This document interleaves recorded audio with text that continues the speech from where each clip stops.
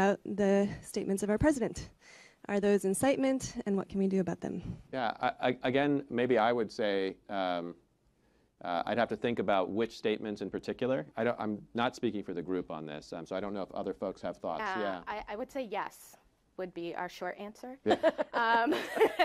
At Color of Change, we have definitely called for Trump's personal account to be removed from Twitter. He has retweeted fake statistics from known white supremacists. The intentional spread of violent misinformation that is having direct implications of safety and people on the ground, I think that's a classic case of incitement. Like, I'm thinking of when Trump retweeted those videos, anti-Muslim videos over the past summer that were put out by a group that eventually was proscribed in Britain, actually, disbanded. I think I'm with Brandy on this. We don't have a, I don't know that, we really didn't spend a lot of time talking about the president, but I'm sure we could go case by case as examples.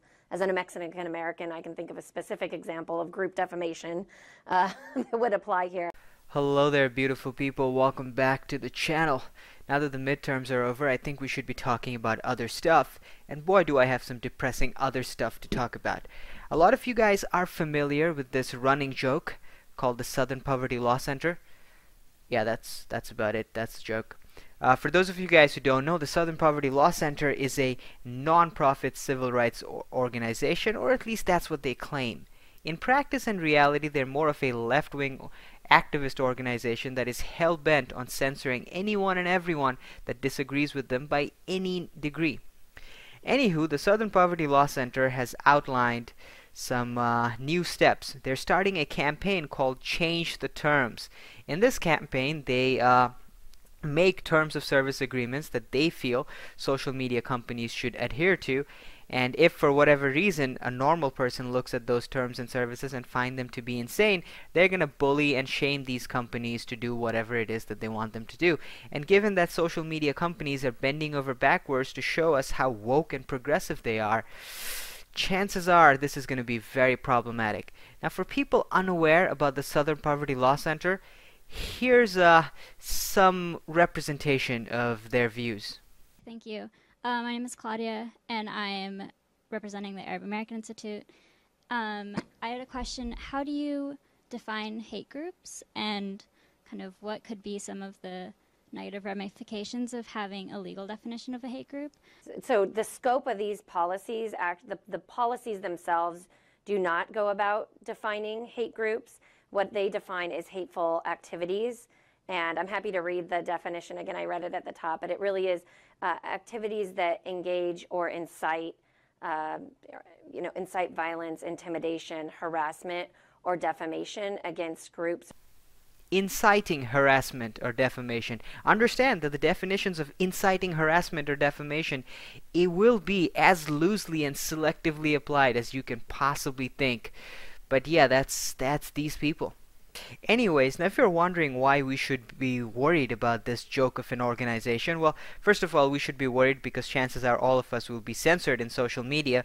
But apart from that, people like you and me may find the Southern Poverty Law Center to be a total and utter joke, but the fact is a lot of people don't.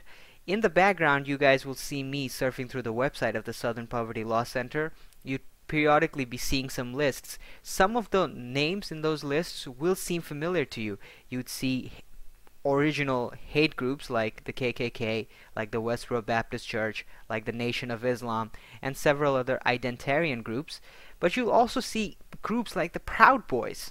Now, does anyone take the Southern Poverty Law Center seriously?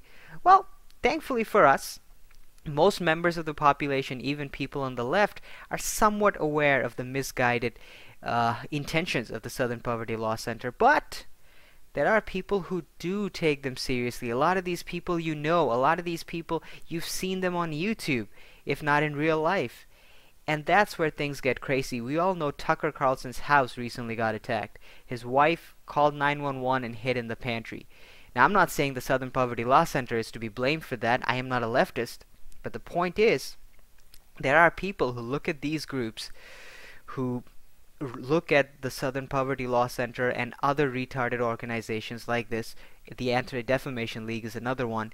They look at those lists of people that they identify as hate groups, and they may see someone's name beside the KKK, and they make the argument, or they have the belief, that this person that the Southern Poverty Law Center has put there only because of political reason is just as bad as the KKK.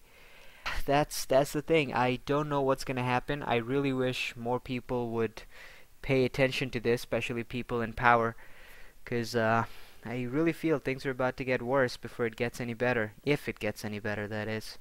Well, you guys, I'll talk to you soon.